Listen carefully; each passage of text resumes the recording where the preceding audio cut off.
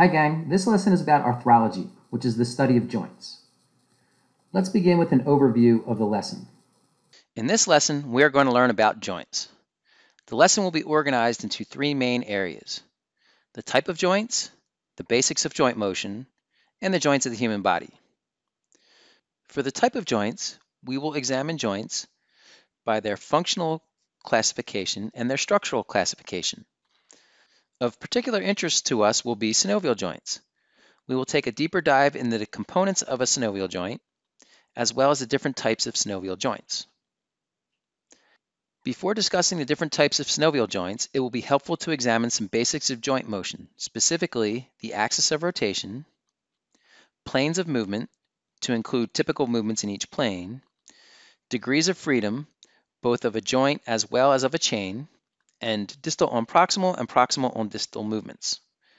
Finally, we will examine the individual joints of the human body.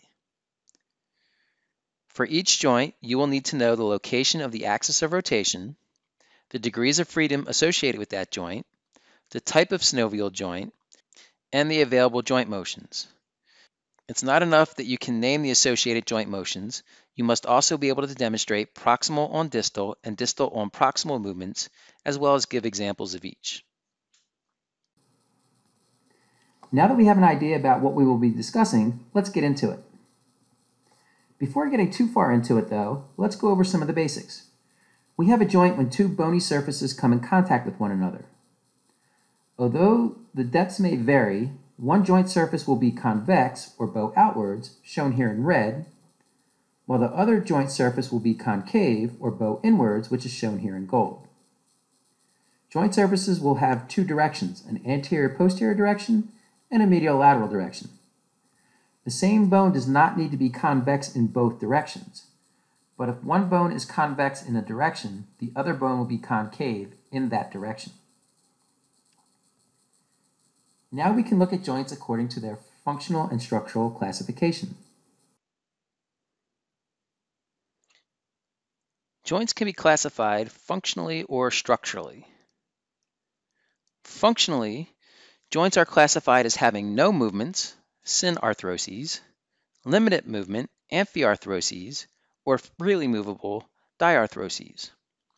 For structural classification, there are three types of joints: fibrous, cartilaginous, and synovial joints. Fibrous joints do not have a joint cavity and are bound by connective tissues composed predominantly of collagen fibers. There are two types of fibrous joints. We have sutures and syndesmoses. Sutures are where the bones are essentially fused together. Sutures are found in the skull and pelvis. Syndesmoses are joints that are bound by ligaments and may have fibrous tissue between them, but no joint capsule. The distal tib-fib joint is an example of a syndesmotic joint. Cartilaginous joints also don't have a joint cavity, but cartilage bounds the bones together. There are also two types of cartilaginous joints: synchondroses and symphyses. Synchondroses have hyaline cartilage separating the bones. The joint between the sternum and the first rib is a synchondrosis. Symphyses have a fibrocartilage pad between the joint surfaces. The inner body joint and the spine and the pubic symphysis are examples of symphysis joints. And finally, we will take a deeper look at synovial joints a little bit later in the lesson. Now let's take a look at some examples of each. Sutures are where the bones are essentially fused together. Sutures are found in the skull and pelvis. Syndesmoses are joints that are bound by ligaments and may have fibrous tissue between them, but no joint capsule. The interosseous membrane between the radius and the ulna is a syndesmotic joint. Synchondroses have hyaline cartilage separating the bones. The joint between the sternum and the first rib is a synchondrosis. Symphyses have a fibrocartilage pad between the joint surfaces. The inner body joint in the spine and the pubic symphysis are examples of symphysis joints. Then we have synovial joints, which are what we are primarily interested in for this class. With synovial joints, the bones that are in contact with each other are covered by articular cartilage. Synovial joints have a joint cavity, which is covered by a joint capsule. The cavity is filled with synovial fluid, which is secreted by the deep lining of the capsule called the synovial membrane. The bones are connected by ligaments, which can be inside the capsule or intercapsular ligaments, outside the capsule or extracapsular ligaments, or part of the capsule, which are capsular ligaments. These are all parts of every synovial joint. Other structures you may find in the joint include things like fibrocartilage, fat pads, and bursa. Now, before we take a closer look at synovial joints, it would be helpful to think about a few basics of joint motion. The first is the axis of rotation. The axis of rotation is a line around which the joint rotates. Generally, that line is fixed and doesn't rotate with the body. You're already familiar with the axis of rotation. The wheel hub on a bike, the hinges on a door, and the pivot point on a seesaw are all examples of axes of rotation. When a joint, or anything for that matter, rotates about an axis, it also rotates in a plane. That plane is perpendicular to the axis. When things rotate, they rotate in a plane about an axis. Think back to the door again. We can say that the axis, along a line that goes through the hinges, is a vertical axis. The plane of movement is parallel to the floor, or a horizontal plane, that is perpendicular to the vertical axis. The door won't move towards or away from the floor unless there's a crooked axis. The same with any rotation. The plane is always perpendicular to the axis, and the body won't break that plane. The rotation is in that plane. Now let's take a closer look at the planes of movement and the movements that occur in them. There are three cardinal planes. The sagittal plane cuts the body in half, into a left side and a right side. Rotations that occur in the sagittal plane are parallel to the midline of the body and won't go towards or away from that midline. The frontal plane, also called the coronal plane, cuts the body into an anterior and posterior half. Rotations that occur in the frontal plane means the body won't move anteriorly or posteriorly. The transverse plane, also called the horizontal plane, cuts the body in half superiorly and inferiorly. Rotations in the transverse plane will twist without raising or lowering the segment. We can see from left to right the movements that occur in the sagittal plane, the frontal plane, and the transverse planes will all occur parallel to those planes. The far right shows an oblique plane that does not occur solely in a cardinal plane. Movements that typically occur in the sagittal plane are flexion and extension. Movements that typically occur in the frontal plane are abduction and adduction. Movements of the spine in the frontal plane are called lateral bending or lateral rotation. Movements that typically occur in the transverse plane are internal and external rotation. Internal rotation is sometimes called medial rotation, and external rotation is sometimes called lateral rotation. Movements that occur about an oblique axis typically do not have unique names. So you can see here are movements occurring in all planes in addition to an oblique plane. Now let's match the plane of movement with the axis of rotation. Movements in the sagittal plane, shown here in green, occur about a medial lateral axis. Movements in the frontal plane, shown here in purple, occur about an anterior-posterior axis. And movements in the transverse plane occur about a longitudinal axis, which is shown in blue. A word of caution. There is some disagreement about what I'm going to tell you, but this is how I want you to know it. If you rotate the reference segment, you also rotate the plane of the moving segment. An example will be helpful here. Let's say that you perform elbow flexion. We typically think of elbow flexion as occurring in the sagittal plane. Now let's rotate the humerus and flex the elbow again, Some will say that this elbow flexion is now occurring in the frontal plane, but I disagree. I think you just rotated the sagittal plane of the elbow. The elbow, for the most part, doesn't recognize this flexion as occurring in a different plane, and I don't think we should either. Okay, now let's take a look at a concept called degrees of freedom. Let's think about degrees of freedom as a movement choice. If you can't move, you don't have a choice. If you can move in two directions, you have one choice. You can either go forward or back. This, of course, excludes the choice of not moving.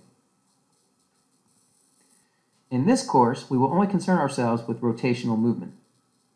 Linear movement itself has 3 degrees of freedom, one for each of the 3 spatial dimensions. But we are going to ignore those for now. Unless I note otherwise, we will only consider rotational degrees of freedom of a joint. Since there are 3 planes of movement, there are up to 3 degrees of freedom for each joint. Note that I say up to 3 degrees of freedom. That's the most you can have. But you can have less because of bony configurations and/or ligamentous constraints. They can remove degrees of freedom and thus movements in a plane.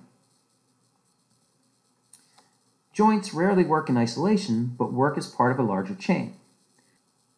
Let's take a look at the degrees of freedom associated with a chain of joints. Remember, we're only talking about rotational degrees of freedom here. The easiest way to look at the degrees of freedom associated with a chain is to use a simple example. Let's take a look at a 4-link chain that has 3 joints that each have 1 degree of freedom. If it is helpful to you, you can think about this as movement of the shoulder, elbow, and wrist that is constrained to occur in the sagittal plane. The proximal joint has 1 degree of freedom. The middle joint has 1 degree of freedom, and the distal joint has 1 degree of freedom. To determine the degrees of freedom of a chain, you simply add all the degrees of freedom of each individual joint. So in this case, we add 1 plus 1 plus 1, and we get 3 degrees of freedom for the chain. Another important concept is the idea of a distal segment moving on a proximal segment is the same motion, but in the opposite direction, of a proximal segment moving on a distal segment. Again, let's look at a generic example. We will look at more realistic examples later in the lesson. In the first case, we have what is probably very familiar to you. The predominant movement is the distal segment moving on the proximal segment. Notice that the movement of the distal segment is in a counterclockwise direction. Now let's look what happens when the predominant movement is the proximal segment moving on the distal segment. In this case, the movement of the proximal segment is in the clockwise direction. Note that the orientation of the 2 segments is the same in both cases. For this generic joint, let's say the joint motion in both cases is flexion. In reality, joint motion oftentimes has both segments moving, but we can always think about it as the motion occurring predominantly by one segment. Armed with these basic concepts of joint motion, let's take a closer look at the different types of synovial joints. There are 6 types of synovial joints: gliding or planar, hinge, pivot, condyloid or ellipsoid, saddle, and ball and socket or spheroid. Gliding or planar joints have 0 degrees of freedom. Examples include the intercarpal joints of the hand and the intertarsal joints of the foot. A hinge joint has 1 degree of freedom. The axis is perpendicular to the long axis of the bone. An example includes the elbow joint. A pivot joint also has 1 degree of freedom. It is different from the hinge joint in that the axis is parallel to the long axis of the bone. The proximal radial ulnar joint is a pivot joint. A condyloid joint, also known as an ellipsoid, has 2 degrees of freedom. The wrist joint is an example of a condyloid joint. A saddle joint also has 2 degrees of freedom. But unlike the condyloid joint, the surface is convex in one direction and concave in the other. This is kind of hard to explain without seeing a picture, so if you don't quite get it right now, wait until you see the pictures in a few moments. The first carpometacarpal joint is an example of a saddle joint. A ball and socket or spheroid joint has 3 degrees of freedom, and it can rotate in all 3 planes.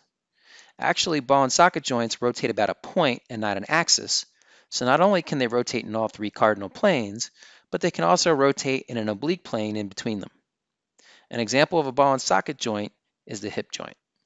Now let's take a look at some pictures to help clarify the different types of synovial joints.